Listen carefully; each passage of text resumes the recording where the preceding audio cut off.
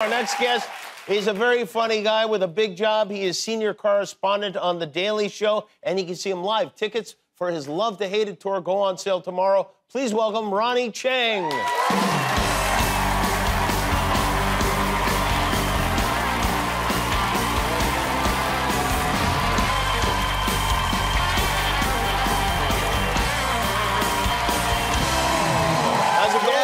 It's good. Ronny, do you have your own face on your socks? Yeah, I got my face on my socks. Wow, you're not kidding around. That's something. Are those available, or is that the only pair? They can be any Asian you want, but this is technically me. I said on my website, my in-laws make socks in Australia. Is that right? Yeah, so this is my in-laws' family, my business. You married into a sock family? A sock family, yeah. They make their own socks. All the socks are made in Australia by happy human adults. Blue school socks.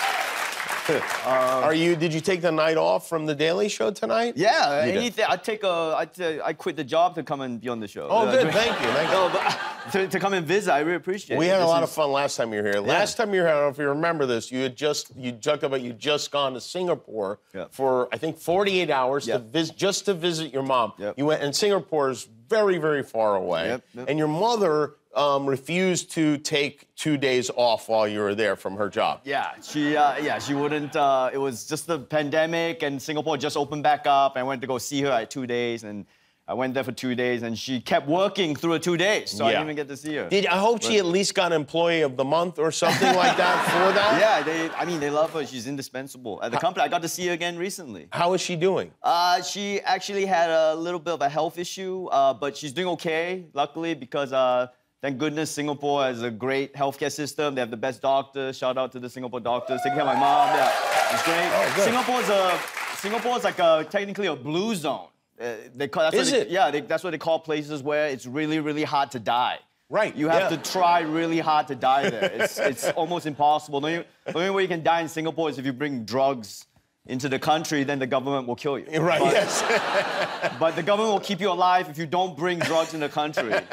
So if any agents out there who have troublesome clients they want to get rid of, just book them a tour in Singapore. Book them a tour. Do you perform in Singapore when you're there? Yeah, I just did a show. So I haven't done a show in Singapore in 4 years, and I did a show in Singapore last month, and I didn't know how it would go, but the tickets sold really well. Great. And my mom was really excited. I hadn't been back to perform there in so long, and my mom, she's not in show business, so she doesn't really get.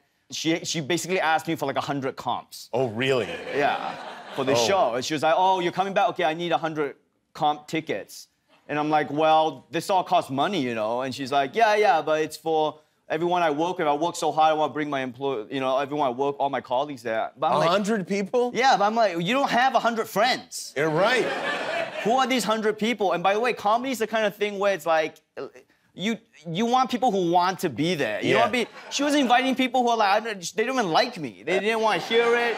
And because my mom invited them, they felt obligated to go. Right. And so I gave her like 100 comps, and then you did? Yeah, I did, because it's my mom. I have to do whatever she asks. Yeah. And then she was like, "All right, well then now you're gonna meet them before the show, right?" And I'm like, "I'm not meeting 100 strangers before the show. It's not a wedding. It's not a wedding. I'm not greeting people coming in, doing the show, and then I'm not gonna greet them when they leave. Like stand-up comedy, especially the one I do, it's very one way.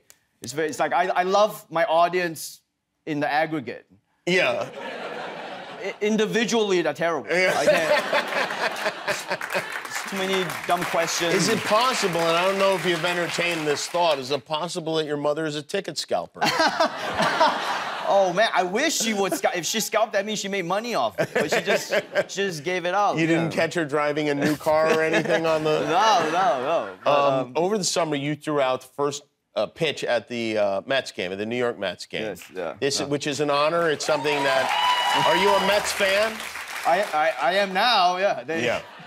I'm a fan of anyone who lets me throw out the first pitch. And so I get to the stadium, and it's like, have you ever thrown a baseball before? I'm like, no. And then everyone starts getting really worried. Everyone's like, "Oh, well, you warm up with the catcher right now," and they're like, "You don't want to do a 50 Cent." And I'm like, what does that mean? And apparently 50 Cent did a first pitch where it went so bad, it went all the way to Delaware. It was very bad, yeah. And it was very pitch. embarrassing. And so then now I started getting stressed because I thought this is the most natural motion humans know. So I was pretty good. Yeah, you look all right. Yeah. But everyone started freaking out. So I was like practicing how to throw a ball beforehand, like I was warming up for the game. And I told the Mets that I have this torn labrum in my right shoulder from doing martial arts. Is that gonna... Was that a lie? No, it's true. I got a torn labrum, so I'm gonna throw through the pain here. Oh, okay. I said, look, I gotta show up for this team that was nice enough to get me to throw a first pitch in a part of the season that doesn't matter whatsoever. Yeah. Which for the Mets is a lot of the season usually. Yeah. Right, and so I went out to throw it, and but I made the Mets make it clear to everyone watching that I am throwing injured through this. You had. How did they make that clear? The announcer. Oh, you worked your injury into the into your.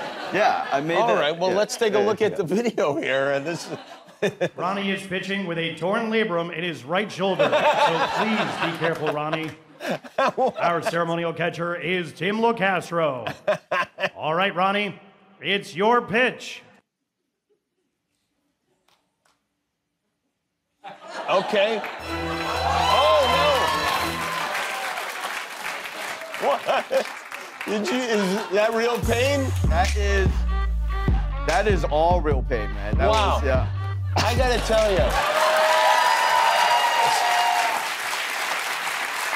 I think that, in a way, I'm a Mets fan, perfectly sums up what it's like to be a part of the Mets organization. You go in with high hopes. You also go in with excuses.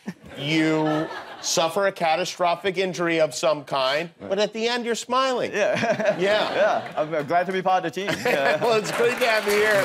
Ronny Chieng, everybody. Go see Ronny's tour. Tickets on sale for the Love to Hate It tour go on sale tomorrow, and of course on The Daily Show too. Ronny Chieng, everybody. Thanks for being here. We're back with